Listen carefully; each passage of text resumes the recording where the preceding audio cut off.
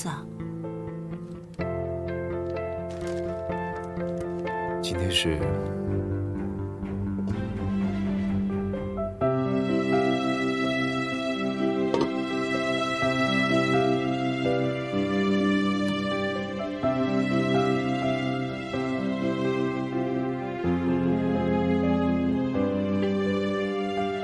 求婚的日子。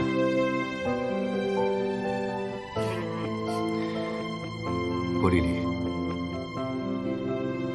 你愿不愿意嫁给我？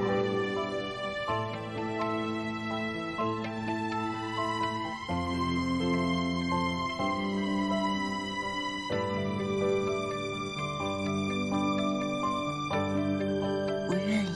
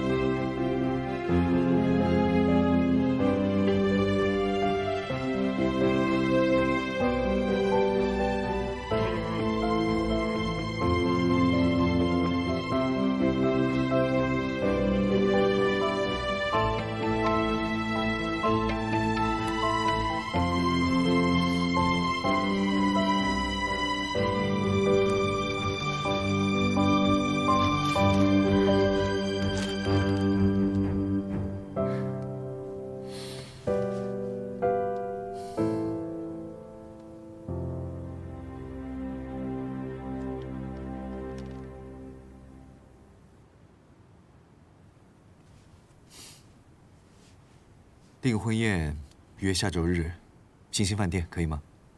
这么快啊？我这没时间啊，我得忙着裸心宝拍摄的事情。我大概只有这2个礼拜才有空啊。下个月有项目，要开张，你不要紧张，小心酒会，一切我来张罗。也行。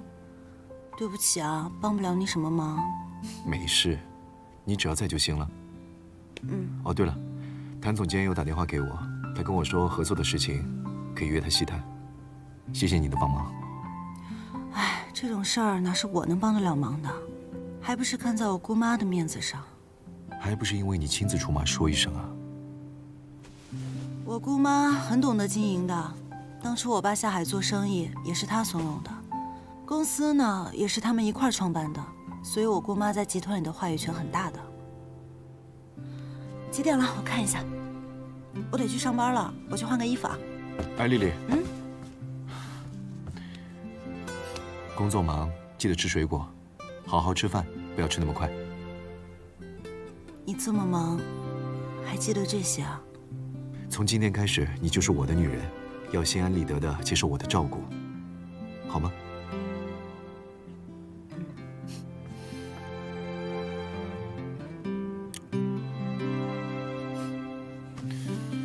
我知道了。那我先走了。去吧。拜拜。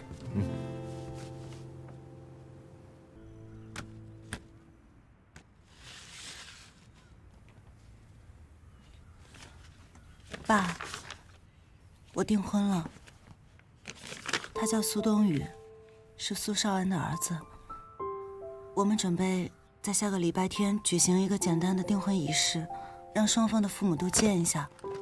您看看，能不能抽一个时间参加一下？我不行，下周不在国内。爸，您还是不肯原谅我吗？我错了，我知道错了。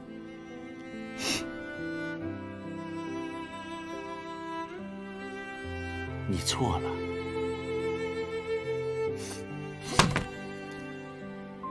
你这一句错了，说的这么轻松啊？你年纪轻轻的就跟男人鬼混，我说你几句，你居然把我告上法庭。郭丽丽，郭家上百年的情谊就毁在你的手上。从那天起，我就跟你说过，我们断绝父女关系。爸，能不能看在妈？不要跟我替你妈！你妈就是被你害死的。你走，你走，爸，你走！爸，你这个身体，我走。你给我走！那我现在就走。怎么了？啊？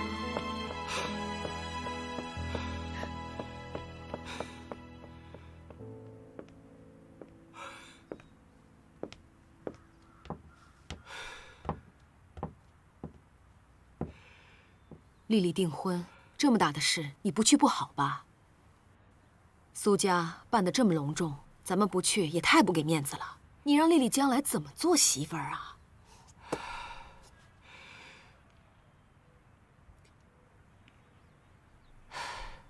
她的事我不管。要不我代表你去吧，反正你马上就要去美国了，我就说你走不开。你随便吧。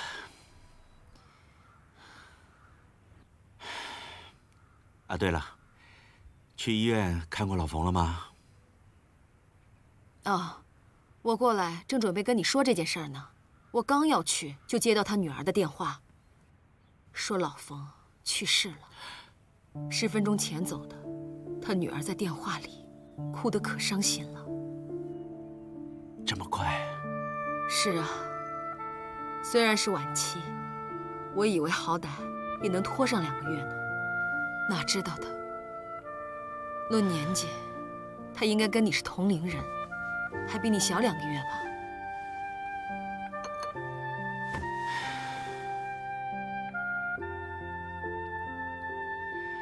人世无常啊。可不是嘛。人这一辈子啊，说走就走了。你说你，就这么一个女儿，赌这么久的气值得吗？到时候连后悔都来不及。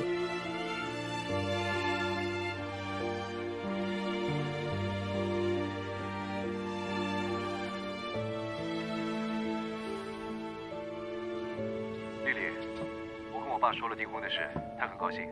结婚那天你爸会来吗？他什么时候到？我去接他。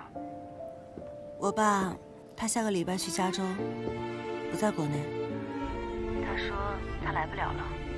哦，那他什么时候回来？啊，没关系，我们可以把日子挪一下，两边的长辈碰一下面比较好。不用挪了，我让我姑妈代替我爸参加吧。哦，你爸是不是对我？啊，没有没有。我爸他挺高兴的，他就是那边事情安排满了，没办法改时间，等下次回来再补上吧。你爸那边，你好好解释解释。那好吧。